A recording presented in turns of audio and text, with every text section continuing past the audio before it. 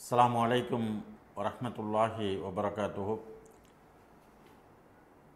இன்னல் ஹம்துலில்லாஹ் நஹ்மதுஹு வ நஸ்தஈனுஹு வ நஸ்தக்ஃபிருஹு வ நு'மினு பிஹி வ நத்தவக்கலு அலைஹி வ நஊது பில்லாஹி மின் ஷுரூரி அன்ஃபுஸினா வ மின் ஸய்யிஆத்தி அமாலினா மன் யஹ்திஹில்லாஹு ஃபலா முதில்ல லஹு வ மன் யுத்லில் ஃபலா ஹாதிய லஹு வ நஷ்ஹது அல்லா இலாஹா இல்லல்லாஹு வஹ்தஹு லா ஷரீக லஹு வ நஷ்ஹது அன்ன முஹம்மதன் அப்துஹு வ ரசூலுஹு. அல்லாஹும்ம ஸல்லி அலா முஹம்மதின் வ அலா ஆலி முஹம்மத் கமா ஸல்லைத அலா இப்ராஹீம வ அலா ஆலி இப்ராஹீம இன்னக ஹமீதும் மஜீத். அல்லாஹும்ம பாரிக் அலா முஹம்மதின் வ அலா ஆலி முஹம்மத் கமா பாரக்த அலா இப்ராஹீம வ அலா ஆலி இப்ராஹீம இன்னக ஹமீதும் மஜீத். அம்மா பாத். கண்ணியத்திற்குரிய எல்லாம் அல்ல அல்லாஹ் ஜல்லஷானு தஆலாவின் நல்லடியார்களே, அன்பிற்குரிய சகோதரர்களே, சகோதரிகளே, அல்லாஹுடைய பேரருளால் புனிதமிக்க ரமலானை முன்னிட்டு குவைத் 7.30 FM சார்பாக நமது அன்றாட வாழ்வில் இஸ்லாம் என்ற தலைப்பில் நம்முடைய ஈமான் நம்முடைய அன்றாட வாழ்வில் எவ்வாறெல்லாம் பிரதிபலிக்க வேண்டும் என்ற செயல்பாட்டை வெளிப்படுத்தக்கூடிய வகையில், நம்முடைய அன்றாட செயல்பாட்டில் ஈமான் நம்மிடத்தில் பிரதிபலிக்கக்கூடிய வகையில் நம்மிடத்தில் எப்படிப்பட்ட பண்புகள் மிளிர வேண்டும் என்ற அடிப்படையில் இந்த தலைப்பை கொண்டு சென்று கொண்டிருக்கிறோம்.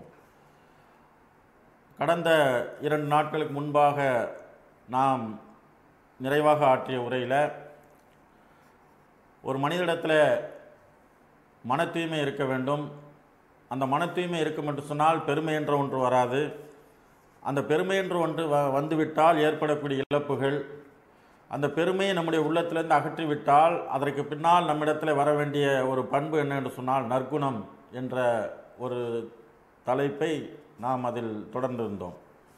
அந்த நற்குணம் என்ற தலைப்பில் நற்குணத்திற்கு நல்லதொரு முன்னுதாரணமாக நாம் யாரை எடுத்துக்கொள்வது என்று பார்த்தால், அல்லாஹ் ஜல்லஷானு தஆலா அனைத்து காரியங்களுக்கும் முன்னுதாரணமாக ஒரு வழிகாட்டியாக உலகத்திற்கு தந்த அருட்குடையாக இருக்கக்கூடிய லக்கத்து கானலக்கும் ஃபீ ரசூலுல்லாஹி உஸ்வத்துன் ஹஸனா, அல்லாஹுடைய தூதரிடத்தில் உங்களுக்கு அழகிய முன்மாதிரி இருக்கு என்று சொல்கிறானே, அந்த அல்லாஹுடைய தூதரிடத்தில் மிளிர்ந்த நற்குணங்கள் சில விஷயங்கள் பற்றி நாம் ஏற்கனவே பார்த்தோம்.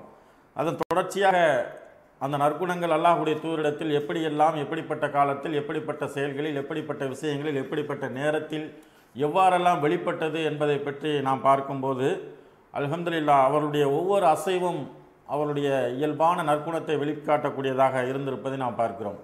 அன்பிற்குரியவர்களே, ஒரு மனிதன் நல்லவனா கெட்டவனா என்பதை இறைவன் அறிந்து கொள்ள முடியும்.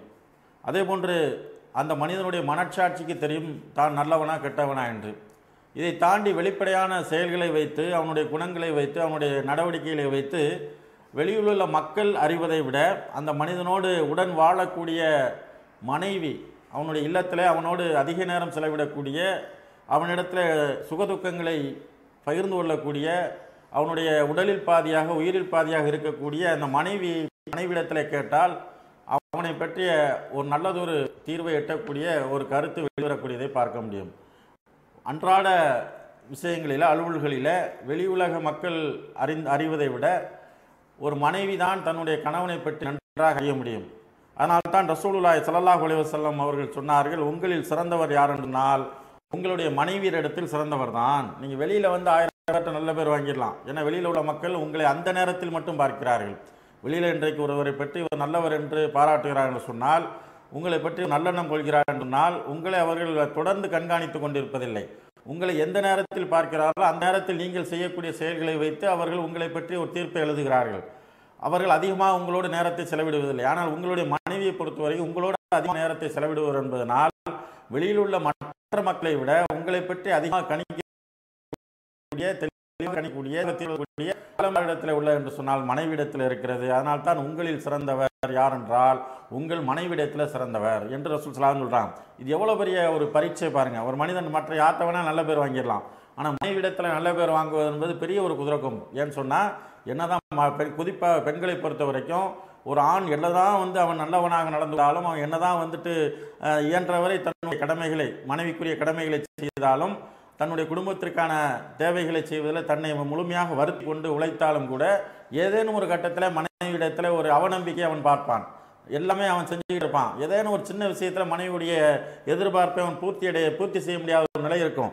அப்படி இருக்கும்போது என்ன செய்வான்னா, உனக்கு வாக்கப்பட்டு நான் என்னத்தை கண்டேன், வருஷம் உனக்கு வாக்கப்பட்டு வாழ்ந்து என்னத்தை கண்டேன்னு சொல்லிட்டு சாதாரணமாக சொல்லிடுவாங்க. ஆனால் அத்தனை ஆண்டு காலம் தனக்காக உழைத்த கணவன், தனக்காக பல்வேறு கஷ்டங்களை சுமந்த கணவன் என்றெல்லாம் அவங்க பார்க்க மாட்டாங்க. அப்போ அந்த மாதிரி சின்ன வார்த்தையை சாதாரணமாக சொல்லிட்டு போயிடுவாங்க, உனக்கு வாக்கப்பட்டு என்னத்தை கண்டேன் அப்படின்ட்டு போயிடுவாங்க. அப்போ அந்த மாதிரி வந்துட்டு அந்த அளவுக்கு வந்துட்டு ஒரு மனைவி இடத்துல ஒரு நல்ல பேர் வாங்கும்போது சாதாரண விஷயம் இல்லை.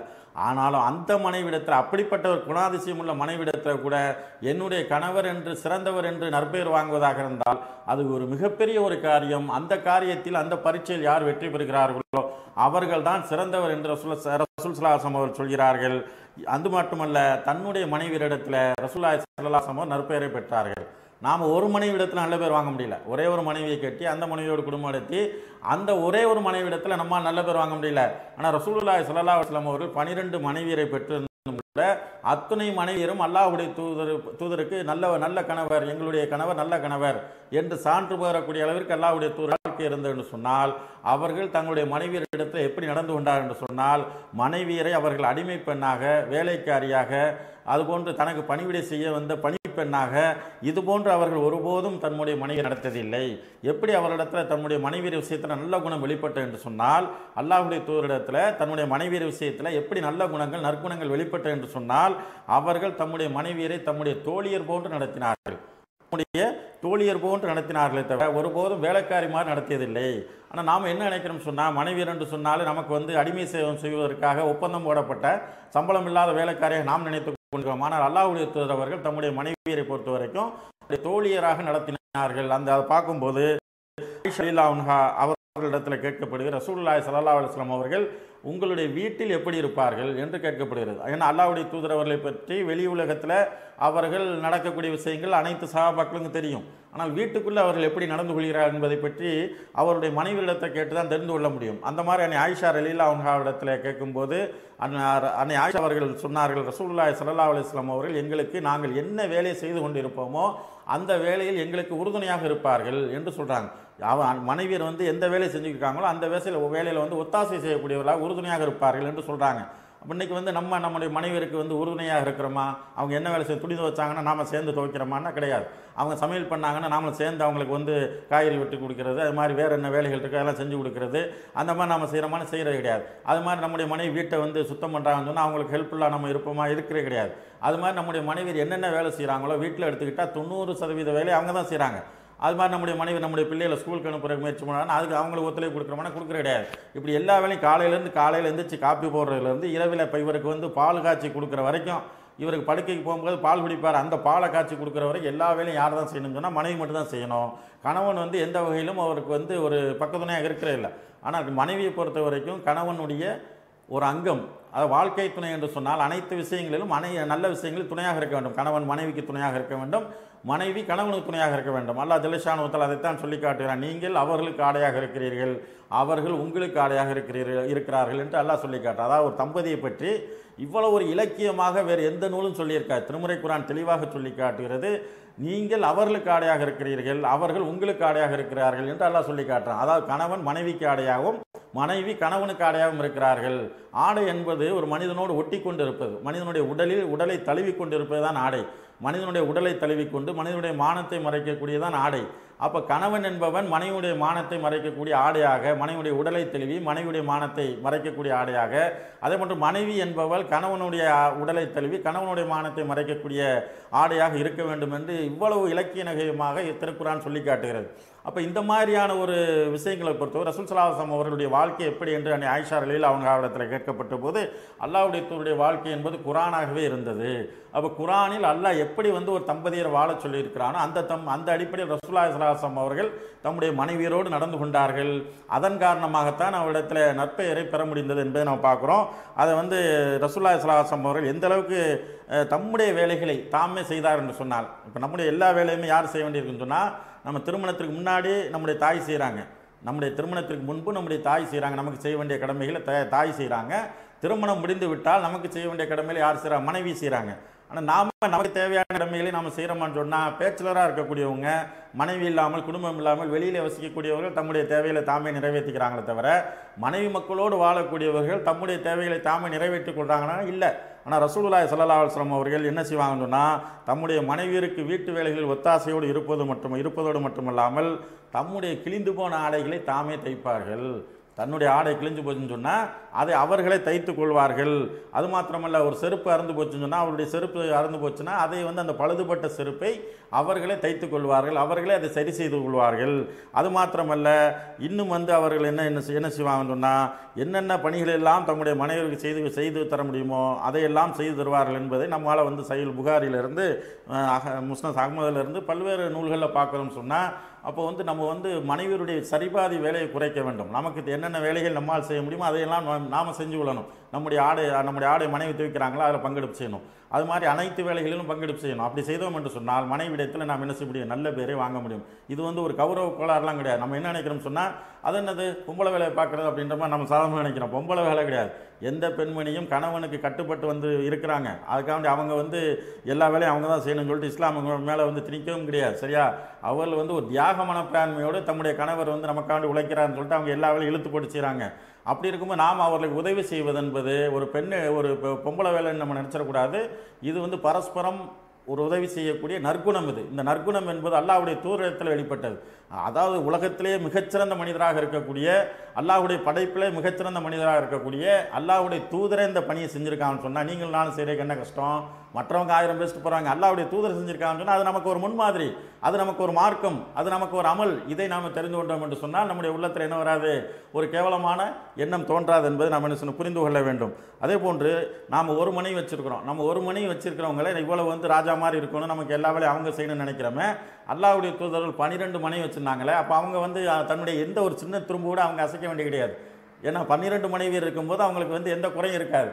எல்லா வேலையும் எல்லா மனைவியும் பார்க்குறதுக்கு வாய்ப்பு இருக்குது. இருந்தாலும் கூட தம்முடைய மனைவிற்கு சிரமம் தராமல் தம்முடைய பணிகளை சில விஷயங்களை தாமே செய்திருக்கிறார் என்று சொன்னால், அப்போ நாம் அல்லாஹ்வுடைய தூதரிடத்தில் முன்மாதிரியை பெற்றுக்கொள்ள வேண்டும். சும்மா பேருக்கு அல்லாஹ்வுடைய தூதரிடத்தில் முன்மாதிரின்னு சொல்லிட்டு போகிற விஷயம் இல்லை.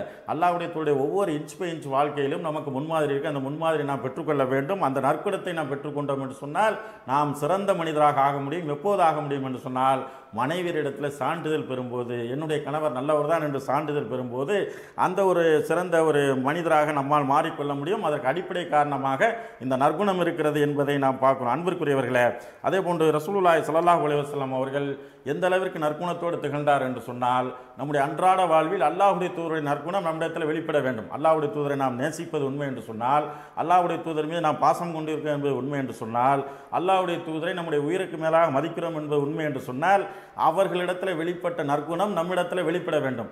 அவன் அன்றாட வாழ்வில் அவர்கள் எப்படி இருந்தார்களோ அதுபோன்று நாமும் மாற வேண்டும். அப்படி மாறும்போது தான் நாம் அவர்களை உண்மையாக நேசிக்கிறோம் என்ற அர்த்தம். மாறாக பேச்சளவில் எழுத்தளவில் இருப்பதெல்லாம் உண்மையான நேசமாகாது. அப்போ ரசூலுல்லாஹி ஸல்லல்லாஹு அலைஹி வஸல்லம் அவர்கள் எந்த அளவிற்கு ஒரு நற்குணத்தோடு திகழ்ந்தார் என்று சொன்னால் சொல்லி காட்டுகிறார்கள். அல்லாஹ்வுடைய தூதர் சொல்கிறாங்க, உங்களிடத்தில் பணியாற்றக்கூடிய வேலையாட்களுடைய ஊழியர்களுடைய உரிமைகளை நீங்கள் பேணுங்கள்.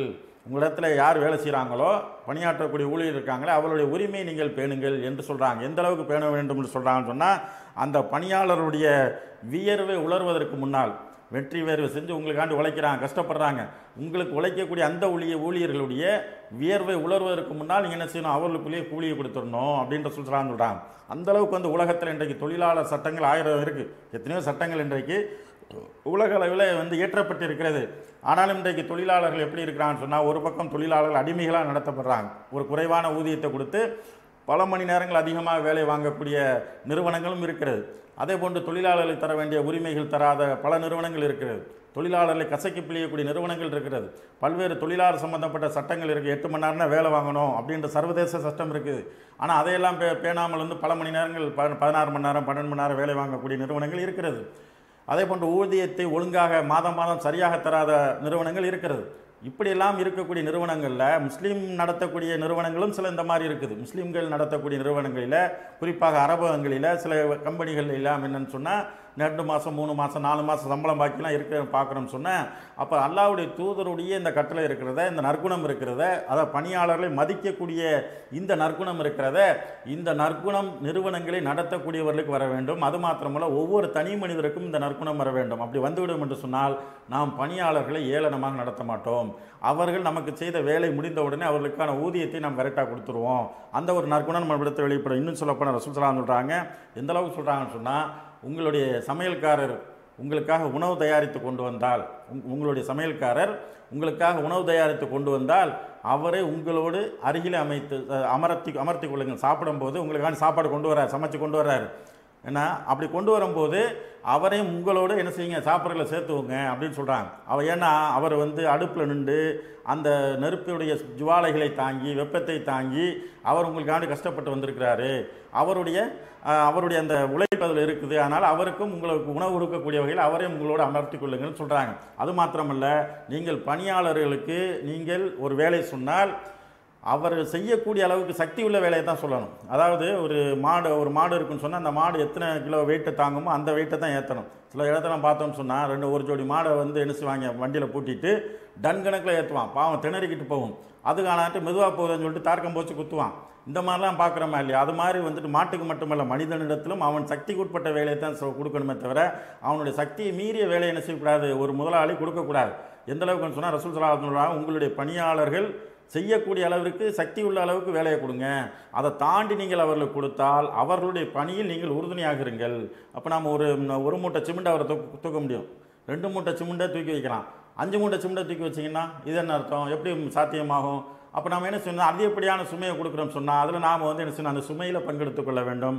குறைஞ்சபட்சம் நம்ம தூக்கியாத ஒரு தலைமையில் வைக்கணும், அங்கே போனவனை இறக்கி வைக்கணும். இந்த மாதிரி அவருக்கு எந்தெந்த வகையில் உறுதுணையாக இருக்க முடியுமோ அந்த மாதிரி உறுதுணையாக இருக்கணும். இது நம்மிடத்தில் வெளிப்பட வேண்டிய ஒரு நற்குணம், அழகான ஒரு நற்குணம். இந்த நற்குணம் என்பது அல்லாஹ்வுடைய தூரிடத்தில் வெளிப்பட்ட எப்படின்னு சொன்னால், அனஸ் ரலியல்லாஹு அன்ஹு அவர்கள் சொல்கிறாங்க, அனஸ் இப்னு மாலிக் ரலியல்லாஹு அன்ஹு அவர்கள் சொல்கிறாங்க, என்ன சொல்கிறாங்கன்னா, நான் அல்லாஹ்வுடைய தூரிடத்தில் 9 அல்லது 10 ஆண்டுகள் நான் பணியாற்றினேன். அல்லாஹ்வுடைய தூதருக்கு உதவி செய்யக்கூடிய பணியாளராக நான் இருந்தேன். அப்போ ரசூலுல்லாஹி ஸல்லல்லாஹு அலைஹி வஸல்லம் அவர்கள் என்னிடத்தில் எப்படி நடந்து கொண்டார்னு சொன்னால், அவர் அனஸ் ரலியல்லாஹு அன்ஹு சின்னஞ்சிறிய வயதிலிருந்தே அல்லாஹ்வுடைய தூதருக்கு பணியாளராக இருந்திருக்கிறாங்க. அனஸ் ரலியல்லாஹு அன்ஹு அவர்கள் சின்னஞ்சிறிய சிறுவராக இருந்த காலத்திலிருந்தே பணியாளராக இருந்திருக்கிறார்கள்.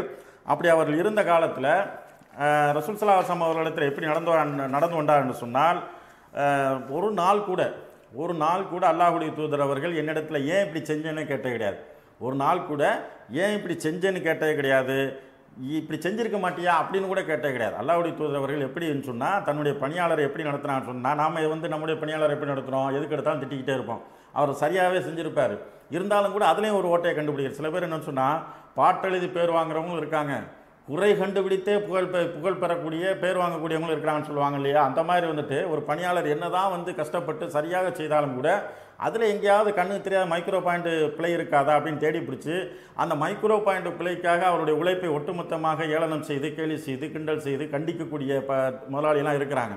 அப்போ ரசூலுல்லாஹி ஸல்லல்லாஹு அலைஹி வஸல்லம் அவர்கள் எப்படி இருந்திருக்காங்கன்னு சொன்னால், அவரிடத்தில் எப்படி அழகான ஒரு நற்பண்பு வெளிப்பட்டு என்று சொன்னால், அனஸ் ரலியல்லாஹு அன்ஹு சொல்கிறாங்க, இந்த 10 ஆண்டுகளில் ஒரு நாள் கூட அல்லாஹ்வுடைய தூதர் அவர்கள் ஏன் இப்படி செய்தா என்று கேட்டதில்லை, இப்படி செஞ்சிருக்க மாட்டியா அப்படின்னு கூட சொன்னதில்லை. அந்த அளவுக்கு பணியாளருக்கு ஒரு ஃப்ரீடம், சுதந்திரம் கொடுத்து நடத்தினார் என்பதை நம்ம பார்க்குறோம்னு சொன்னால், அந்த மாதிரியான ஒரு வெளிப்படையான ஒரு நற்குணம் நம்மிடத்தில் வெளிப்பட வேண்டும் என்பதை நாம் பார்க்குறோம். அன்பிற்குரியவர்களே, அல்லாஹ்வுடைய திருத்தூதர் ரசூலுல்லாஹி ஸல்லல்லாஹு அலைஹி வஸல்லம் அவர்கள் பணியாளர்கள் விஷயத்தில் இன்னும் தெளிவாக சொல்லி காட்டுகிறார்கள். ஒருவர் வருகிறார், என்ன சொல்கிறாருன்னா, அல்லாஹ்வுடைய தூதரிடத்தில் கேட்கிறார், அல்லாஹ்வுடைய தூதர் அவர்களே, என்னிடத்தில் சில பணியாளர்கள் இருக்கிறாங்க, அந்த பணியாளர்கள் சில தவறுகள் செய்கிறாங்க, அவர்களை நான் எத்தனை முறை மன்னிப்பது? என்னிடத்தில் சில பணியாளர்கள் இருக்கிறாங்க, அந்த பணியாளர் சில தவறுகளை செய்கிறாங்க, அவர்களை நான் எத்தனை முறை மன்னிப்பது? ஒரு நாளைக்கு எத்தனை தடவை அவரை மன்னிப்பது அப்படின்ட்டு கேட்குறாரு. அவங்க செய்யக்கூடிய குற்றத்தை நான் எத்தனை முறை மன்னிப்பது அப்படின்னு 3 தடவை அவர் கேட்குறாரு. அப்போ கேட்ட உடனே ரசூலுல்லாஹி ஸல்லல்லாஹு அலைஹி வஸல்லம் அவர்கள் சொல்கிறாங்க, ஒவ்வொரு நாளும் 70 தடவை நீங்கள் மன்னியுங்கள். அப்போ பணியாளர் செய்யக்கூடிய பிழைகள், சின்ன சின்ன பிழைகள் வரத்தான் செய்யும், மனுஷன்தான், எல்லாருக்கும் பிழைகள் வரும். அப்போ பணியாளர் ஒரு தடவை தப்பு பண்ணிட்டா உடனே என்ன செய்கிறது, சஸ்பெண்ட் பண்ணுறது, அல்லது மெமோ கொடுக்கறது, அல்லது வேறு ஏதாவது நடவடிக்கை எடுக்கிறது, சம்பளத்தை கட் பண்ணுறது, அவனை கம்மியான சம்பளம் வாங்குவான். மனிதன் அடிப்படையில் சில நேரத்தில் ஏதாவது தவறுதலாக உடல் சோர்வின் காரணமாக ஏதாவது நடக்கலாம். அப்போ உடனே வந்து அவனுடைய ஊதியத்தை குறைப்பது, கட் பண்ணுவது, அது போன்று அவனை வந்து வீட்டுக்கு அனுப்புவது, அவனுக்கு மெமோ கொடுப்பது, நடவடிக்கை எடுப்பது, இந்த மாதிரியான அதிரடி நடவடிக்கைகள் இருக்குது பாருங்கள். இதை செய்யக்கூடாது. என்னன்னு சொன்னால், முதலில் அன்பாக சொல்ல வேண்டும். இரண்டாவது தடவை தவறு செய்யும்போது இப்படி செய்யுங்கன்னு மாற்றி சொல்லணும், அல்லது திருத்தம் கரெக்ஷன் கொடுக்கணும். இந்த மாதிரி ஸ்டெப் பை ஸ்டெப்பாக அவனை வந்து சரி பண்ணி கொண்டு வரணுமே தவிர எடுத்தேன் கவிழ்த்தேன் என்று நடவடிக்கை எடுத்துவிடக்கூடாது. எந்த அளவுக்கு மன்னிக்க வேண்டும் என்று சொன்னால், ஒரு பணியாளரை ஒவ்வொரு நாளும் 70 தடவை மன்னிங்கன்னு சொன்னான். ஒரு நாளைக்கு ஒரு பணியாளர் வந்து அதிகபட்சம் 1 தவறு 2 தவறு செய்வான். ஒரு நாளைக்கு வந்து 70 தவறுலாம் செய்ய மாட்டான். ஒரு நாளைக்கு 1 தவறு இல்லை 2 தவறு செய்வான். அப்போ வந்து நம்ம என்ன செய்யணும்னு சொன்னால், அந்த பணியாளரை எப்படி வந்து வரணும். அதனால தான் அல்லாஹ்வுடைய தூதர் சொல்கிறாங்க 70 தடவை மன்னித்து வாருங்கள் அப்படின்னு சொல்கிறாங்க. அப்போ அந்தளவுக்கு வந்துட்டு பணியாளர்களுடைய உரிமையை மதிக்கக்கூடிய வகையில், பணியாளருடைய அந்த உள்ளத்தை நேசிக்கக்கூடிய வகையில் அல்லாஹ்வுடைய தூதருடைய இந்த நற்பண்புகள் வெளிப்பட்டிருக்குன்னு சொன்னால், இன்றைக்கு பணியாளர்களை வைத்து வேலை வாங்கக்கூடிய நாம், ஒரு பெரிய நிறுவனத்தை நடத்தக்கூடியவர்களாக இருந்தாலும் சரி, அன்றாட ஒரு நம்முடைய வீட்டில் பணியாற்றக்கூடிய ஒரே ஒரு வேலைக்காரராக இருந்தாலும் சரி, எல்லோரையும் சமமாக நடத்த வேண்டும் என்பதை நம்ம என்ன புரிந்து கொள்ள வேண்டும். அதே போன்று ரசூலுல்லாஹி ஸல்லல்லாஹு அலைஹி வஸல்லம் அவர்கள் இன்னும் தெளிவாக எந்த அளவுக்கு சொல்லி காட்டுறாங்கன்னு சொன்னால், அதாவது ரசூல் ஸல்லல்லாஹு சொல்கிறாங்க, வந்து எந்த அளவுக்கு தன்னிடத்தில் ஒரு இறை நம்பிக்கை வெளிப்பட வேண்டும், அதே போன்று அழகான ஒரு நற்பண்பு வெளிப்பட வேண்டும் என்று சொன்னால், அதற்கு உரைகளாக அல்லாஹ்வுடைய தூதரவர் ஒரு விஷயத்தை சொல்கிறாங்க. யார் வந்து தன்னுடைய அண்டை வீட்டார் பசித்திருக்க தான் மட்டும் வயிறு நிறைய புசிப்பானோ அவர்கள் இறை நம்பிக்கையாளராக இருப்பதில்லை. இப்போ இறை நம்பிக்கையாளர்னு சொன்னால் என்ன, நாம் என்ன வழங்கி வச்சுருக்கோம்னு சொன்னால், ஈமான் கொள்வது, அல்லாஹ்வை நம்புவது, மலக்குகளை நம்புவது, வேதங்களை நம்புவது, இந்த மாதிரியான மேஜர் பிரச்சனை இருக்குது பாருங்கள். மெயின் டாபிக் இருக்குல்ல, இதை நம்பிவிட்டால் நம்ம ஈமான்தாரி அப்படின்னு நம்ம நினச்சிருக்கோம். இதை நம்பிவிட்டால் முழுமையான ஈமான்தாரி நினச்சிக்கிட்டு இருக்கோம். ஆனால் நம்ம இடத்துல சின்ன ஒரு செயல்பாடு, சின்ன ஒரு குறைபாடு, பக்கத்து வீட்டுக்காரன் சாப்பிட்டானா நம்ம பார்க்குற கிடையாது. பக்கத்து வீட்டுக்காரன் அவன் எப்படி இருக்கிறான், அவனுடைய குடும்ப சூழ்நிலை என்ன, அவன் சாப்பிட்டானா, அவனுடைய பிள்ளைகள் சாப்பிட்டுச்சா, என்ன ஏது, எந்த காலத்தையும் கவனத்தில் கொள்றே கிடையாது. அந்த மாதிரி நம்ம கொள்ளலைன்னு சொன்னால் நம்மிடத்தில் முழுமையான ஈமான் இல்லைன்னு அர்த்தம். என்ன இல்லை, நம்ம ஈமானை விட்டு வெளியே போயிட்டோன்னு அர்த்தம் கிடையாது. நம்மிடத்தில் என்னன்னு சொன்னால், முழுமையான ஒரு ஈமான் உள்ளவராக இறை நம்பிக்கையாளராக இருப்பதில்லை. அப்போ நம்ம முழுமையான ஈமான் நம்மிடத்தில் வெளிப்பட வேண்டும் என்று சொன்னால், நம்முடைய அன்றாட வாழ்க்கையில் நம்முடைய குடும்பத்தை மட்டும் பார்த்தால் போதாது, அண்டை அயலவரையும் பார்க்க வேண்டும். சொந்த பந்தங்களை பார்க்கணும், அண்டை அயலவரை பார்க்கணும், தெருவில் உள்ளவங்களை பார்க்கணும், நம்முடைய மகளாவை பார்க்கணும், உலகத்தில் என்ன நடக்குன்னு பார்க்கணும். இதிலெல்லாம் நம்முடைய பங்களிப்புகள் என்னென்ன செய்ய முடியுமோ, அதுக்காக நம்ம ஒட்டுமொத்தமாக உலகத்தை பற்றி பற்ற முடியாது. தனி மனிதனாக நம்முடைய பங்களிப்பாக என்ன செய்ய முடியுமோ, அது சின்னதாக இருந்தாலும் சரி, அதை செய்வதற்கு நாம் முன் வந்தோம் என்று சொன்னால் நம்மிடத்தில் முழுமையான ஈமான் இருக்குன்ற அர்த்தம். அதை தாண்டி நாம் வந்து பக்கத்தில் என்ன இருந்தாலும் சரி, நம்ம வாட்டில் நம்ம உழைக்கிறோம், நம்ம சாப்பிட்றோம், நம்ம தூங்குகிறோம், நம்ம சம்பளம் வாங்குகிறோம், இந்த மாதிரி நாம் இருந்தோம்னு சொன்னால் இது சராசரி மனிதனை தவிர முழுமையான ஈமான் கொண்ட மனிதன் அல்ல. இதைத்தான் அல்லாஹ்வுடைய தூதர் அவர்கள் வெளிப்படுத்தக்கூடிய வகையில், யார் வந்து அண்டை வீட்டார் பசித்திருக்க தான் மட்டும் வயிறார புசிப்பானோ அவர்கள் இறை நம்பிக்கையவர்களாக இருப்பதில்லை அப்படின்னு சொல்கிறாங்க. அதே போன்று வேறு சில இடத்துல பார்க்கும்போது அவர்கள் என்னை சேர்ந்தவர்கள் அல்ல என்றே சொல்கிறாங்க. அப்போ அல்லாஹ்வுடைய தூதரை சேர்ந்தவர்கள் அல்ல என்று சொன்னால் அந்த அளவுக்கு வந்துட்டு ரொம்ப ஒரு வலியுறுத்தப்பட்ட ஒரு விஷயம் என்னது, அண்டை அயலவர் மீது நாம் நேசம் கொள்வது, அவர்கள் விஷயத்தில் அவர்களுடைய குறைநிறைகளை நாம் பரிமாறிக்கொள்வது, அவர்களுக்கு உறுதுணையாக இருப்பது, இப்படியான பல்வேறு செயல்கள் நற்குணங்களிலே இடம்பெற்றிருப்பதை பார்க்கிறோம். ரசூலுல்லாஹி ஸல்லல்லாஹு அலைஹி வஸல்லம் சொல்கிறாங்க, அபூதர் என்று சொல்லக்கூடிய அபூதர் ரலியல்லாஹு அன்ஹு அவர்களிடத்தில் அல்லாஹ்வுடைய தூதர் அவர்கள் ஒரு செஞ்சுறாங்க. என்ன உபதேசம் செஞ்சுறாங்கன்னு சொன்னால், அபூதர் அவர்களை, நீங்கள் சமைத்தால், நீங்கள் குழம்பு வைத்தால் அதில் வந்து கொஞ்சம் தண்ணீரை நீங்கள் அதிகப்படுத்துங்கள். நீங்கள் என்ன செய்யுங்க, குழம்புல வந்து தண்ணீரை அதிகப்படுத்தி உங்களுடைய அண்டைக்காரையும் சற்று கவனிங்கள். அதாவது நீங்கள் குழம்பு வச்சா தண்ணீரை டேஸ்ட் குறையுமே, அந்த குறைபாடு வந்துட போகிற கிடையாது. வீட்டில் வந்து நமக்கு அந்த குழம்பு வந்து நம்ம 3 பேர் இருக்கேன், அதில் வந்து கொஞ்சம் தண்ணீரை சேர்த்து நாம் சமைத்தால் இன்னும் 2 பேர் கொடுக்கலாம்னு சொன்னால் தப்பு கிடையாது. தண்ணீரை அதிகப்படுத்தி வந்து செய்கிறதுனால தப்பு கிடையாது. ஆனால் நம்ம என்ன செய்யணும் சொன்னால், நாம் வந்து நம்மளா கட்டியாக டேஸ்ட்டாக சாப்பிடணும், நம்ம மட்டும் சாப்பிடணும் அப்படின்னு நம்ம பார்ப்போமே தவிர, இந்த தண்ணீரை கொஞ்சம் அதிகப்படுத்தினா மற்றவங்களுக்கு உபயோகமாக இருக்குமே, அது வந்து இப்போ நன்மையாக இருக்குமே அப்படின்னு நம்ம யோசிக்கிற கிடையாது. அதை கூட ரசூல் ஸல்லல்லாஹு அலைஹி வஸல்லம் சொல்கிறாங்க, நீங்கள் என்ன செய்யும், கொஞ்சம் தண்ணீரை அதிகப்படுத்தி அந்த குழம்பை வந்து கொஞ்சம் அதிகமாக சமைத்து அதை பக்கத்து வீட்டார் கொடுங்க அப்படின்னு சொல்கிறாங்க. அபூதர் அவர்களுக்கு உபதேசம் செய்கிறார் என்பதை பார்க்குறோம். இந்த மாதிரி வந்துட்டு ரசூலுல்லாஹி ஸல்லல்லாஹு அலைஹி வஸல்லம் அவர்கள் சொல்லக்கூடிய இந்த அழகான நற்குணங்கள், அவர்களிடத்தில் வெளிப்பட்ட இந்த அழகான நற்குணங்கள் எந்த அளவுக்கு வந்து பறந்து விரிந்திருந்தது என்று சொன்னால், அது வந்து ஜாதி மதங்களை கடந்து, அதாவது முஸ்லீம் என்ற நிலையில் மட்டுமல்ல, முஸ்லீம்கள் மீது மட்டுமல்ல, முஸ்லீம் அல்லாதவர்கள் மீதும் கூட அல்லாஹ்வுடைய தூதருடைய அந்த கரிசன பார்வை இருந்தது என்பதை நாம் பார்க்குறோம். ரசூலுல்லாஹி ஸல்லல்லாஹு அலைஹி வஸல்லம் அவர்கள் அப்துல்லா இப்னு அம்ர் ரலியல்லாஹு அன்ஹு அவர்களுடைய வீட்டில் ஒரு ஆடு அறுக்கப்படுகிறது. அப்துல்லா இப்னு அம்ர் ரலியல்லாஹு அன்ஹு அவருடைய வீட்டில் ஒரு ஆடு அறுக்கப்படுகிறது. அப்படி அறுக்கப்பட்ட உடனே அவர் வந்து அல்லாஹ்வுடைய தூதரை வந்து விருந்து கலைப்பதற்காக என்ன செய்கிறாங்க, அந்த அப்துல்லா இப்னு அம்ர் அவர்கள் ரசூலுல்லாஹி ஸல்லல்லாஹு அலைஹி வஸல்லம் வீட்டுக்கு வர்றாங்க. அவங்களுடைய வீட்டில் ஆடு அறுக்கப்பட்டிருக்கு. அல்லாஹ்வுடைய தூதரை விருந்து கலைப்பதற்காக அவங்க வர்றாங்க. வந்த உடனே ரசூலுல்லாஹி ஸல்லல்லாஹு அலைஹி வஸல்லம் அவர்கள் அப்துல்லா இப்னு அம்ர் ரலியல்லாஹு அன்ஹு இடத்துல சொல்கிறாங்க, உங்களுடைய அண்டை வீட்டில் இருக்கக்கூடிய யூதருக்கு நீங்கள் கொடுத்தீர்களா? உங்களுடைய அண்டை வீட்டில் இருக்கக்கூடிய யூதருக்கு கொடுத்தீங்களான்னு கேட்குறாங்க. நம்ம பக்கத்து வீட்டில் முஸ்லீமே பார்க்க தயாராக இல்லை. நம்ம நிலைமை என்னன்னு சொன்னால், நம்முடைய அண்டை வீட்டில் இருக்கக்கூடிய முஸ்லீமுக்கு நம்ம கொடுத்தோமான்னு நம்ம யோசிக்க மாட்டோம்.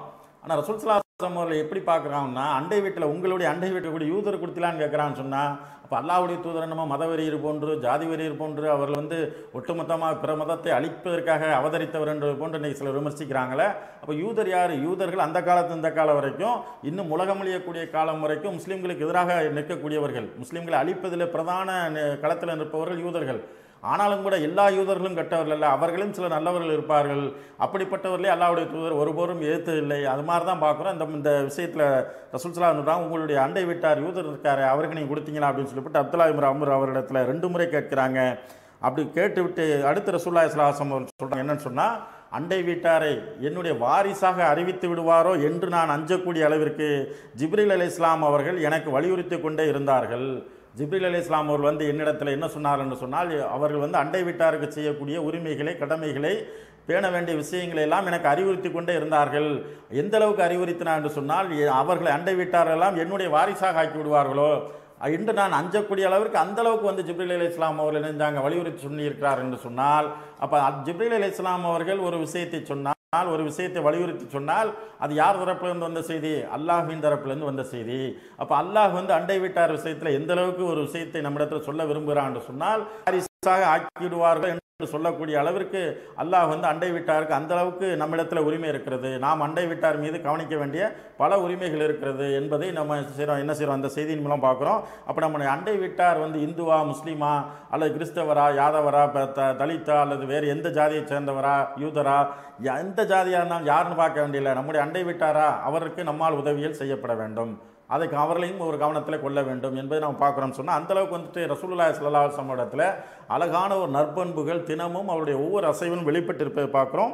இது போன்ற நம்முடைய அன்றாட வாழ்வில் இது போன்ற நற்பண்புகள் வந்து கொண்டே இருக்க வேண்டும், வெளிப்பட்டு கொண்டே இருக்க வேண்டும் என்பதற்காக இந்த படிப்பினைக்காக நாம் என்ன செய்கிறோம், சொல்லி காட்டுகிறோம். அன்பிற்குரியவர்களே, அதே போன்று அபூபக்கர் சித்திக் ரலியல்லாஹு அன்ஹு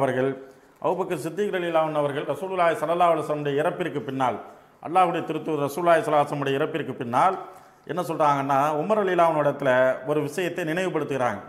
உமர் ரலியல்லாஹு இடத்துல அபூபக்கர் சித்திக் ரலியல்லாஹு அவர்கள் ஒரு விஷயத்தை நினைவுபடுத்துகிறாங்க. என்ன நினைவுபடுத்துகிறாங்கன்னு சொன்னால், உமர் அவர்களே, ஒரு விஷயத்தை நீங்கள் நினைத்து பாருங்கள். திருத்தூதர் ரசூலுல்லாஹி ஸல்லல்லாஹு அலைஹி வஸல்லம் அவர்கள் நம்மிடத்தில் எந்த அளவுக்கு நட்பு பாராட்டினார்கள் என்பதை நீங்கள் நினைத்து பாருங்கள். 2 பேர் அந்த விஷயத்தை பரிமாறிக்கிறாங்க. அபூபக்கர் ரலியல்லாஹு அவர் சொல்லி காட்டுறாங்க, உமர் அவர்களே, அண்டை வீட்டார் ஆகிய நம்மிடத்தில் நம்முடைய அல்லாஹ்வுடைய தூதரவர்கள் நம்மிடத்தில் எப்படி நடந்து கொண்டார்கள் என்பதை நினைவில் கொள்ளுங்கள். அல்லாஹ்வுடைய தூதரவர்கள் அவர்களுக்கு வரக்கூடிய அன்பளிப்புகளை நமக்கு கொடுத்து அனுப்புவார்கள். அல்லாஹ்வுடைய தூதரவர்கள் அவர்களுக்கு வரக்கூடிய அன்பளிப்புகளை நமக்கு கொடுத்து அனுப்புவார்கள். நாம் என்ன செய்வோம் சொன்னால், அதை பயன்படுத்தி விட்டு மீதம் இருந்தால் அது அல்லாஹ்வுடைய தூதர் கொடுத்து அனுப்புவோம். அதாவது அல்லாஹ்வுடைய தூதரவர்கள் தனக்கு வரக்கூடிய அன்பளிப்புகளை அவர்கள் அனுபவித்து விட்டு மீதி இருந்தால் கொடுத்து விட மாட்டாங்க. தனக்கு வரக்கூடிய அன்பளிப்புகளை என்ன செய்வாங்க, தம்முடைய தோழர்கள், நெருங்கிய தோழர்களாக இருக்கக்கூடிய அபூபக்கர் ரலியல்லாஹு அன்ஹு, உமர் ரலியல்லாஹு அன்ஹு ஆகியோருக்கு தமக்கு வரக்கூடிய அன்பளிப்பை அப்படியே கொடுத்து விடுவாங்க. அதில் வந்து இவர்கள் இருவரும் என்ன செய்வாங்கன்னு சொன்னால், இவர்கள் பயன்படுத்தி விட்டு மீதி இருந்தால் என்ன செய்வாங்க, அல்லாஹ்வுடைய தூதர் கொடுத்து விடுவாங்க. எவ்வளோ பெரிய விஷயமா இருக்குது, யாருக்கு மனசு வரும்? நாம் கூட என்ன செய்வோம்னா, முதல்ல நம்ம சாப்பிட்டுவிட்டு நம்ம எல்லாத்தையும் நம்ம அனுபவிச்சு விட்டு மிச்சம் மீதி கிடந்தால் யாருக்கா கொடுக்குறது, இந்த மாதிரி நாம் செய்வோம். இவ்வளோ செய்வோம். தனக்கு போத்தான் தானன்றது மார்க்கத்தில் உள்ளதாக தப்பும் கிடையாது. ஆனால் அதில் சிறந்த என்னென்று சொன்னால், மற்றவர்கள் நிறைவடைந்த பின்னால் மீதி உள்ளதை நாம் பயன்படுத்திக் கொள்வது என்பது அதில் சிறந்த ஒரு விஷயம். அதைத்தான் ரசூல் ஸல்லல்லாஹு அலைஹி வஸல்லம் அவர்கள் தமக்கு வந்ததை முதலில் அபூபக்கர் ரலியல்லாஹு அன்ஹு அவர்களுக்கு, உமர் ரலியல்லாஹு அன்ஹு கொடுத்து விட்டு அவர்கள் பயன்படுத்தியது போது மீதி உள்ளதை திரும்ப வரும்போது அதை பயன்படுத்திக் கொள்வார்கள். அந்த அளவுக்கு வந்து அல்லாஹ்வுடைய திருத்தூதர் ரசூலுல்லாஹி ஸல்லல்லாஹு அலைஹி வஸல்லம் அவர்கள் நம்மை நேசித்தார்கள் என்று அபூபக்கர் ரலியல்லாஹு அன்ஹு அவர்கள் யாரிடத்தில் நினைவுபடுத்துகிறான்னு சொன்னால், உமர் ரலியல்லாஹு அன்ஹு இடத்துல நினைவுபடுத்துகிறான்னு சொன்னால், அப்போ அந்த அளவுக்கு வந்துட்டு அல்லாஹ்வுடைய தூதரிடத்தில் அனுதினமும் நற்குணங்கள் வெளிப்பட்டதை நாம் பார்க்குறோம். இந்த மாதிரி நம்மிடத்தில் வெளிப்பட வேண்டும். அந்த மாதிரி வெளிப்படுகிறான்னு சொன்னால் கேள்விக்குறி தான். அப்போ இந்த பண்புகள் எல்லாம் நம்மளால் என்றைக்கு வருகிறதோ அன்றைக்கு நாம் என்ன செய்வோம், முழுமையான ஈமான் கொண்ட முஸ்லீம்களாக நாம் மாறிவிடுவோம் இன்ஷா அல்லாஹ். அது மாதிரி நம்ம பார்க்கும்போது அல்லாஹ்வுடைய திருத்தூதர் ரசூலுல்லாஹி ஸல்லல்லாஹு அலைஹி வஸல்லம் அவர்கள் எந்த அளவிற்கு ஒரு மென்மையாக அழகான முறையில் நடந்து கொண்டிருக்கான்னு சொன்னால், ஒரு இடத்துல அல்லாஹ்வுடைய திருத்தூதர் ரசூல் ஸல்லல்லாஹு அலைஹி வஸல்லம் அவர்கள் ஒரு கடன் வாங்கியிருந்தாங்க. கடன் வாங்கியிருக்கும்போது அதாவது ஒட்டக குட்டியை கடன் வாங்கியிருந்தார். ஒரு ஒட்டகத்தை கடனாக வாங்கியிருந்தார்கள். ஒரு குறிப்பிட்ட வயது ஒட்டகத்தை கடனாக வாங்கியிருந்தார்கள். அந்த கடனாக வாங்கும்போது என்ன செஞ்சாங்கன்னு சொன்னால், நான் ஒரு குறிப்பிட்ட தவணையை அல்லாஹ்வுடைய தூதர் பேசிவிட்டு என்ன செய்றாங்க, இந்த தவணை முடிந்தவுடன் உங்களுக்கு தந்து விடுவேன் அப்படின்ற அடிப்படையில் கடன் வாங்கியிருந்தாங்க. அந்த தவணை முடிவதற்கு முன்பாகவே அந்த கடன் கொடுத்த மனிதர் என்ன செய்கிறாருன்னு சொன்னால், அல்லாஹ்வுடைய தூதரை சந்திக்கிறார்கள். சந்தித்து ரொம்ப கடுமையாக கோபமாக கேட்குறாரு. என்ன கேட்குறாருன்னா, கடனை ரொம்ப கடுமையாக கேட்குறாரு. ரொம்ப அல்லாஹ்வுடைய தூதர் அவரிடத்தில் எப்படி அந்த கடன் கொடுத்தவர் நடந்து கொள்கிறார் என்று சொன்னால், அவர் நடந்து கொள்ளக்கூடிய இந்த விதத்தை பார்த்து நபித்தோழர்கள் கோபப்படுறாங்க, நபித்தோழர்கள் கொந்தளிக்கிறாங்க. ஏன்னா அந்தளவு கடுமையாக அல்லாஹ்வுடைய தூதரத்தில் நடந்து கொள்கிறார்.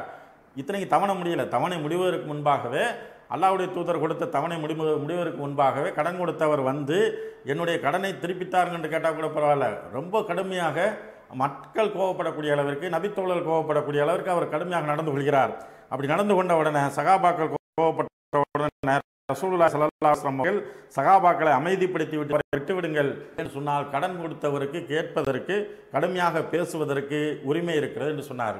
அதாவது கடன் கொடுத்தவருக்கு கேட்பதற்கும் பேசுவதற்கும் கடுமையாக நடந்து கொள்வதற்கும் உரிமை இருக்குது என்று சொன்னார். இந்த இடத்தில் கூட தவணை முடிவதற்கு முன்னால் நீங்கள் வந்துடுறீங்க, நீங்கள் எப்படி இவ்வளோ கடுமையாக நடந்துக்கலாம் அப்படின்னு சொல்லிவிட்டு கடன் கொடுத்தவரை அல்லாஹ்வுடைய தூதர் சாடுவதற்கு பதிலாக அந்த இடத்தில் எப்படி நடந்து கொள்கிறார் சொன்னால், கொடுத்தவருக்கு அதிக உரிமை இருக்கிறது, கடன் கொடுத்தவருக்கு அதிக உரிமை இருக்கிறது என்று சொல்லி அந்த மனிதருடைய இடத்திலிருந்து யோசித்தார்களே தவிர தன்னுடைய இடத்திலிருந்து அல்லாஹ்வுடைய தூதர்கள் யோசிக்கலை. அப்போ அந்தளவுக்கு பிறருடைய உரிமைகளை மதிப்பதில், பிறர் மீது நற்குணத்தை வெளிப்படுத்துவதில் அல்லாஹ்வுடைய தூதருடைய அந்த வாழ்க்கை மிளிர்ந்திருக்கிறது என்பதை பார்க்குறோம். அது மாதிரி அல்லாஹ்வுடைய தூதர் அடுத்து என்ன சொல்கிறாங்கன்னா, இந்த மனிதரிடத்தில் நான் வாங்கிய வயதுடைய ஒட்டகத்தை நீங்கள் என்ன செய்யுங்க, இவர் கொடுங்க அப்படின்னு சொல்கிறாங்க. அந்த மாதிரி பார்க்கும்போது அந்த வயதுடைய சம வயதுடைய ஒட்டகம் கிடைக்கல. அப்புறம் ஒரு வயது கூடுதலான சிறந்த ஒட்டகம் தான் கிடைக்கிறது. அப்புறம் ரசூல் ஸல்லல்லாஹு அலைஹி வஸல்லம் இடத்திலும் சொல்லப்படுகிற அல்லாஹ்வுடைய தூதர் அவர்களே, இந்த மனிதரிடத்தில் நீங்கள் வாங்கி அதே வயதுடைய ஒட்டகை கிடைக்கவில்லை, ஆனால் அதை விட சற்று கூடுதலான வயதுடைய ஒரு ஒட்டகை கிடைக்கிறது அப்படின்னு சொன்ன உடனே அதையே அவருக்கு கொடுங்க அப்படின்னு சிறந்த முறையில், அதாவது வாங்கியது ₹1 என்று சொன்னால் ரசூல் ஸல்லல்லாஹு அலைஹி வஸல்லம் திரும்ப கொடுக்கும்போது எவ்வளோ கொடுக்குறாங்க, ₹2 கொடுக்குறாங்க. புரிஞ்சுக்கிறக்கான்னு சொல்கிறோம். அப்போ புரிஞ்சுக்கிறக்கான்னு சொல்கிறோம். என்ன சொன்னால் ₹2 கொடுக்குறாங்க. அப்போ கொடுத்துட்டு என்ன சொல்கிறாங்கன்னா, அதாவது உங்களில் அழகிய முறையில் யார் கடனை திருப்பி செலுத்துவாரோ அவர்கள் தான் உங்களில் சிறந்தவர்கள். அழகிய முறையில் நாம் வாங்கக்கூடிய தொகையை இன்றைக்கி நம்ம கடன் கொடுத்தோம்னு சொன்னால், ஒருத்தர்கிட்ட சாதாரண பலவீனமான ஆள்கிட்ட கொடுத்தா நம்ம என்ன செய்கிறோம், ரொம்ப கடுமையாக போயிட்டு என்ன எப்போ தர, என்ன நீ மாட்டில் அசால்ட்டாக இருக்கிற, ஒழுங்கு மரியாதை கொடுத்துருலாம், வட்டி போடும், குட்டி மீட்ரு வட்டி ஆகும், மீட்ரு வட்டி சூப்பர் ஃபாஸ்ட் ஆகும், இப்படி பல மிரட்டல் யார்கிட்ட விடுறான்னு சொன்னால் சாதாரண மனிதர்கிட்ட. அது மாதிரி பேங்க்கில் சாமானியன் டிராக்டர் லோன் வாங்கினா என்ன செய்கிறான், டிராக்டர் சீஸ் பண்ணிட்டு போயிடுறான், இல்லைனா எடுக்கக்கூடிய நடவடிக்கையில் அந்த விவசாய தற்கொலை பண்ணுறான். அதே மாதிரி மல்லையாகட்டும் 1000 மோடிகள் இருக்கிறாங்களே, ஓடிப்போன மோடிகள், இவர்கள்லாம் கோடிகளில் அடிச்சுட்டு கடன் வாங்கிட்டு ஓடி போயிட்டாங்க. அவங்களையெல்லாம் சட்டம் ஒன்றும் செய்யலை, அதை லோன் கொடுத்தவனும் ஒன்றும் செய்யலை. அப்போ இந்த மாதிரி கடன் கேட்பதில் கூட, தான் கொடுத்த கடனை திருப்பி கேட்பதில் கூட அதில் பலமானவன் யார், பலவீனமானவன் யார், வாங்கிய தொகை எவ்வளவு என்பதைத்தான் இன்னைக்கு மனுஷன் பார்க்குறான். ஆனால் சின்னதோ பெரியதோ அந்த கடனை நம்ம என்ன செய்யணும், முறையாக திருப்பி செலுத்தினால், அழகிய முறையில் திருப்பி செலுத்தினால், வாங்கிய கடனிலிருந்து சிறிதும் குறையாமல் திருப்பி செலுத்தினால் அதுதான் சிறந்தது. அப்படிப்பட்டவர் தான் உங்களில் சிறந்தவர் என்று சொல்கிறாங்கன்னா, அப்போ நம்ம கடன் இன்னைக்கு எல்லாரும் தான் வாங்கிட்டு இருக்கிறோம். எல்லாருமே என்ன செய்கிறோம், கடன் வாங்கிக்கிட்டு இருக்கோம். யாருமே கடனுக்கு அப்பாற்பட்டவன் கிடையாது. அப்போ கடன் வாங்கக்கூடியவர்கள் என்ன செய்யணும்னு சொன்னால், அந்த குறிப்பிட்ட தவணையில் திரும்ப செலுத்த வேண்டும். அதாவது கடன் வாங்கும்போதே தவணையில் கரெக்டாக கொடுக்கணும். நாம் 10 நாளில் திருப்பி தருவோம் என்று சொல்லி வாங்கினா அந்த 10 நாளில் சரியாக திருப்பி செலுத்த வேண்டும். அதெல்லாம் தவணை இழுத்து போடக்கூடாது. அதாவது சக்தி இருந்தால் என்ன செய்யணும், அந்த தவணைக்குள்ளே சரியாக திருப்பி செலுத்திடணும். அதே மாதிரி நாம் கடன் வாங்கும்போது நம்முடைய இந்த கடனை, யாரெல்லாம் நான் வாங்கக்கூடிய இந்த கடனை எனக்கு அடைப்பதற்கு நீ உதவி செய் என்று சொல்லி அல்லாஹ்வின் நம்பிக்கை வைத்து வாங்கணும். திரும்ப கொடுக்கின்ற எண்ணத்தில் வாங்கணும். அந்த மாதிரி நம்ம வாங்கணும்னு சொன்னால் அல்லாஹ் நம்முடைய கடனை திரும்ப செலுத்துறதுக்கு வழிகாட்டுவான். அதெல்லாமல் வாங்கும்போது அல்வா கொடுக்கணும் வாங்கணும்னு சொன்னால் அந்த கடன் என்ன செய்யாது, அது திரும்ப அடைக்கிறதுக்கான வாய்ப்புகள் இருக்காது. ஒன்று நாம் அந்த கடன் மூலமாக கேவலப்பட வேண்டி வரும், அல்லது அந்த கடன் வாங்கிய அந்த குற்றத்திலேயே நம்ம மரணித்து அல்லாஹ்வை சந்திக்கும் போது குற்றவாளியாக நிற்கக்கூடிய ஒரு நிலைமை வரும். அப்போ இந்த கடன் விஷயத்தில் அல்லாஹ்வுடைய தூதர் ரொம்ப அதிகமாக பயந்துருக்கிறாங்க. அதனால தான் சொல்லி காட்டுறாங்க, யார் அழகிய முறையில் கடனை திருப்பி செலுத்துவாரோ அவர்கள் தான் உங்களில் சிறந்தவர் என்று சொல்லி காட்டுறாங்க. சொன்னால் அப்போ தம்மிடத்தில் கோபமாக நடந்து கொண்ட ஒருவரிடத்தில் கூட மென்மையாக நடந்து தன்னுடைய நற்குணத்தை வெளிப்படுத்தி அவர் விஷயத்தில் நீதமாக நடந்து கொண்டார்னு சொன்னால், இப்படிப்பட்ட நற்பண்புகள் நம்மிடத்தில் அன்றாட வாழ்வில் மிளிர வேண்டும். இதுதான் இந்த செய்தியிலிருந்து நாம் பெறக்கூடிய படிப்பினை. அன்பிற்குரியவர்களே, அதே போன்று ரசூலுல்லாஹி ஸல்லல்லாஹு அலைஹி வஸல்லம் அவர்கள் என்ன செய்கிறாங்கன்னு சொன்னால், அதாவது ஹுனைன் போர்க்களத்தில் வெற்றி பெறுறாங்க. அந்த ஹுனைன் போர்க்களத்தில் கிடைக்கப்பட்ட அந்த கனிமத் பொருள்களை பங்கிடக்கூடிய ஒரு செயலை செய்து கொண்டிருக்கிறார்கள். அந்த மாதிரி பங்கிட்டு கொண்டிருக்கும் போது மக்கள் என்ன செய்கிறாங்கன்னு சொன்னால் முண்டியடிக்கிறாங்க. அதாவது அல்லாஹ்வுடைய தூதரிடத்தில் அந்த பொருளை பெற்றுக்கொள்வதற்காக மக்கள் முண்டியடிக்கக்கூடிய நிலையில் என்ன நடக்குன்னு சொன்னால், அப்போ ரசூலுல்லாஹி ஸல்லல்லாஹு அலைஹி வஸல்லம் அவர்கள் மக்களுடைய இந்த நெரிசலின் காரணமாக அப்படியே வந்து ஒரு முள் மரத்தின் மீது சாயக்கூடிய ஒரு நிலை வருது. அல்லாஹ்வுடைய தூதர் அவர்கள் பங்கிட்டு கொடுக்குறாங்க. அப்போ அந்த மாதிரி வந்து பங்கிட்டு கொடுக்கும்போது மக்கள் நெரிசலின் காரணமாக என்ன ஆகிப்போயிருன்னு சொன்னால், ஒரு முள் மரத்தின் மீது சாயக்கூடிய ஒரு நிலை வருகிறது. அது மாத்திரமல்ல, அவருடைய மேலாடை வந்து என்ன செய்யும் சொன்னால் முள்மரத்தின் மீது சிக்கிக்கொண்டு ஒரு கிழியக்கூடிய ஒரு சூழலும் வருகிறது. அப்போ உடனே ரசூல் ஸல்லல்லாஹு அலைஹி வஸல்லம் அவர்கள் அந்த நேரத்தில் கூட என்ன செய்கிறாங்கன்னா, கோவப்படாமல் என்ன செய்கிறாங்கன்னா, அதுலேருந்து எந்திரிச்சிட்டு என்ன செய்கிறாங்கன்னா, என்னுடைய மேலாடை எடுத்தாங்க அப்படின்னு சொல்லிவிட்டு சொல்கிறாங்க. அது மாதிரி மேலாடை எடுத்து வாங்கிட்டு அடுத்து என்ன சொல்கிறாங்கன்னா, ரசூலுல்லாஹி ஸல்லல்லாஹு அலைஹி வஸல்லம் அவர்கள் சொல்கிறாங்க, இந்த மரங்களுடைய எண்ணிக்கை இருக்கிறத, இந்த மரங்களுடைய எண்ணிக்கை அளவிற்கு என்னிடத்தில் ஒட்டகங்கள் இருந்தாலும் அவை அனைத்தையும் நான் உங்களுக்கு பங்கிட்டிருப்பேன். அல்லாஹ்வுடைய தூதர்கள், நீங்கள் முண்டி அடிச்சுட்டு வந்து என்னையே முள்ளு மரத்தில் தள்ளி விடுறீங்க, நீங்கள் வந்து அவசரப்பட வேண்டிய அவசியம் இல்லை. ஏன்னா யார் வந்து கொடுக்க மாட்டான்ற பயம் இருந்தால் நீங்கள் அவசரப்படும். எங்கே நம்ம கிடைக்குமா கிடைக்காதுன்னு பயம் இருக்கணும். அதை பார்க்குறோமா இல்லை, சில இடங்களில் வந்து உதவிகள் செய்கிறாங்கன்னு சொன்னால் நம்ம கிடைக்குமா கிடைக்காதுன்ற பயத்தில் என்ன செய்வோம், நெரிசல் வச்சு ஒருத்தர் மேலே ஒருத்தர் உளுந்து அந்த மாதிரிலாம் போகும். நமக்கு கிடைக்கும்ன்றது அல்லாஹ் நாடி இருந்தால் நமக்கு கிடைக்கும்ன்ற நம்பிக்கை இருக்குன்னு சொன்னால் நம்ம ஒழுங்காக வரிசையாக போவோம். அப்போ ரசூல் ஸல்லல்லாஹு அலைஹி வஸல்லம் என்ன சொல்கிறாங்க, நீங்கள் வந்து பயப்பட வேண்டிய அவசியமே கிடையாது. எந்த அளவுக்கு என்று சொன்னால், இந்த மரங்களின் அளவுக்கு என்னிடத்தில் ஒட்டகங்கள் இருந்தாலும் நான் அதை உங்களிடத்தில் பங்கிட்டு இருப்பேன். அது மாத்திரமல்லாமல் நீங்கள் என்னை ஒரு கஞ்சனாக நீங்கள் பார்க்க மாட்டீர்கள். அல்லாஹ்வுடைய தூதரை பொறுத்தவரை எதிர்க்கு அப்படியே வந்து என்ன செய்வாங்க, கொடுத்துருவாங்க. எதையும் வந்து தனக்கென சேமித்து வைக்கக்கூடிய, தனக்கென ஒதுக்கி வைக்கக்கூடிய ஒரு பழக்கம் இடத்துல எப்பவுமே இருந்ததில்லை. அப்போ அதையெல்லாம் சகாபா பெருமக்கள் உணர்ந்தவர்கள் தான். இருந்தாலும் அந்த கள சூழ்நிலையில் அந்த மாதிரியான ஒரு நடக்கக்கூடிய ஒரு சூழல் வருகிறது. அப்போது கூட அல்லாஹ்வுடைய தூதர், நீங்கள் பயப்பட வேண்டிய அவசியம் இல்லை, இந்த மாதிரி இருந்தால் கூட நான் உங்களுக்கு தந்துடுவேன், அப்படி என்னை வந்து நீங்கள் கஞ்சனா ஒருபோது நீங்கள் பார்க்க முடியாது அப்படின்னு சொல்கிறாங்கன்னு சொன்னால், அப்போ வந்து தனக்கு ஒரு வேதனை ஏற்பட்ட போது கூட அந்த நேரத்தில் வந்து தன்னை மக்களை மன்னித்து என்ன செய்தார் என்று சொன்னால், நீதமாக, அதே நேரத்தில் மென்மையாக, அதே நேரத்தில் நற்குணத்தோடு நடந்து கொண்டார் என்று பார்க்குறோம் சொன்னால், அந்த அளவிற்கு அல்லாஹ்வுடைய தூதரிடத்தில் சிறப்புகள் இருக்கிறது என்பதை நம்ம பார்க்குறோம். அன்பிற்குரியவர்களே, அதே போன்று ரசூலுல்லாஹி ஸல்லல்லாஹு அலைஹி வஸல்லம் வாழ்க்கையை நாம் பார்க்கும்போது எந்த அளவிற்கு எளிமையாக இருந்திருக்கிறார்கள் சொன்னால், ரசூலுல்லாஹி ஸல்லல்லாஹு அலைஹி வஸல்லம் இடத்துல ஒரு மனிதர் வர்றார். வந்து என்ன செய்கிறாருன்னா, அல்லாஹ்வுடைய தூதரை பார்த்தவொன்னே அப்படியே நடுங்கிட்டே உட்கார்றாரு. இப்போ நாம் கூட ஒரு மேனேஜரை பார்க்குறோம், ஒரு பெரிய அதிகாரியை பார்க்க போகிறோம்னு வைங்களேன். இப்போ சாதாரண ஒரு நண்பர்களை பார்க்கும்போது அந்த பதற்றம் வராது. அதே போன்று புதுசாக ஒருத்தரை பார்க்குறோம்னு சொன்னால் ஒரு பதற்றம் வரும். அது மாதிரி கொஞ்சம் உயர்வான பதவியில் உள்ளவர், செல்வந்தர், இந்த மாதிரி ஆளுகளை பார்க்கும்போது வந்து கொஞ்சம் ஒரு பதற்றம் வரும். அந்த மாதிரி ஒரு பதற்றத்தோடு நாம் இருக்கிறோம் இல்லையா. இந்த பதற்றம் என்பது மனிதர்களாக நமக்கு வந்து சாதாரணமாக இருக்குது. அந்த மாதிரி வந்து ரசூலுல்லாஹி ஸல்லல்லாஹு அலைஹி வஸல்லம் இடத்துல ஒரு மனிதர் வந்து எப்படி வர்றாருன்னு சொன்னால், வந்து அல்லாஹ்வுடைய தூதரை சந்திக்கும் போது அப்படியே உடல்லாம் நடுங்கியவராக அல்லாஹ்வுடைய தூதரை சந்திக்கும் போது ரசூல் ஸல்லல்லாஹு அலைஹி வஸல்லம் சொல்கிறாங்க, ஏன் நடுங்குறீங்க, சாதாரணமாக இருங்க, ஏன் நடுங்குறீங்க, என்னை பார்த்த உடனே ஏன் நடுங்கிட்டு இருக்கிறீங்க, நீங்கள் இயல்பாக இருங்கள் என்று அல்லாஹ்வுடைய தூதர் சொல்கிறாங்க. நீங்கள் இயல்பாக இருங்கள் என்று சொல்லிவிட்டு அடுத்து சொல்கிறாங்க பாருங்கள், அதுதான் வந்து மாஷா அல்லாஹ், அதாவது அல்லாஹ்வுடைய தூதருடைய அந்த இயல்பான குணம் இருக்குது. அல்லாஹ் சொல்கிறானே, நீங்கள் வந்து அழகான நற்குணத்தில் இருக்கிறீர்கள் என்று அல்லாஹ் சான்றிதழ் தரானா, சும்மா தந்துடல.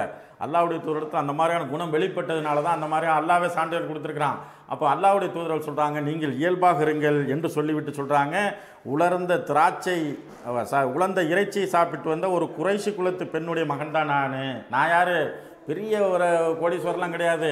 என்னுடைய வாழ்க்கை எப்படி இருந்ததுன்னு சொன்னால், என்னுடைய வாழ்க்கை நான் கடந்து வந்த பாதை எப்படிப்பட்ட பாதை என்று சொன்னால், ஒரு சாதாரண உலர்ந்து போன இறைச்சி, அதாவது பசுமையான இறைச்சி கூட கிடையாது, காய்ந்து போன இறைச்சியை சாப்பிட்டு வந்த ஒரு குறைஷி குலத்துடைய பெண்ணுடைய மகன் தான் நான், வேறு யாரும் பெரிய ஆள்லாம் கிடையாது. என்னுடைய வாழ்க்கை, கடந்த கால வாழ்க்கை இப்படித்தான் இருந்தது. அதனால் நீங்கள் வந்து என்ன செய்யுங்க, என்னை பார்த்து நீங்கள் என்ன செய்யலாம், பயப்பட வேண்டாம், நீங்கள் சகஜமாக இருங்கள் என்று சொல்லி அந்த மனிதரை சகஜ நிலை கொண்டு வந்தார் என்று சொன்னால், இதுதான் அல்லாஹ்வுடைய தூதர். அப்போ நாம் வந்துட்டு சக மனிதர்களை மனிதராக மதிக்க வேண்டும். நாம் என்ன பார்க்குறோம்னு சொன்னால், நாம் வந்து சக மனிதர்களை அவருடைய பொருளாதாரத்தை வைத்து, அவருடைய தோற்றத்தை வைத்து, அவருடைய நடைமுறை பாவனைகளை வைத்து இந்த மாதிரி இடம் போடுறோமே தவிர, அவர்கள் எந்த நிலையில் இருந்தாலும் நம்மை போன்ற ஒரு மனிதர் என்ற ஒரு கண்ணோட்டம் இருக்கும் என்று சொன்னால், அல்லாஹ்வுடைய தூதருடைய இந்த குணாதிசயம் நம்மிடத்தில் வந்துவிடும் என்று சொன்னால், இந்த நற்பண்பு நம்மிடத்தில் வந்துவிடும் என்று சொன்னால், நம்மிடத்தில் ஈமான் மிளிர ஆரம்பிக்கும். எனவே முழுமையான ஈமான் மிளிரக்கூடிய நல்ல மக்களாக நீங்களும் நானும் மாற வேண்டும். இன்னும் அல்லாஹ்வுடைய தூதர் அவருடைய அந்த அழகான முன்மாதிரியில் இன்னும் எப்படிப்பட்ட நல்ல குணங்கள் இருப்பது என்பதை இன்ஷா அல்லாஹ் நாளை தொடரும் என்று கூறிக்கொண்டு எல்லாம் அல்ல அல்லாஹ் ஜல்லஷானு தஆலா உங்களையும் என்னையும் அப்படிப்பட்ட நல்ல மக்களாக ஆக்கில்வானாக. வாஹிர் தாவானா அல்ஹம்துலில்லாஹி ரப்பில் ஆலமீன். அஸ்ஸலாமு அலைக்கும் வரஹ்மத்துல்லாஹ்.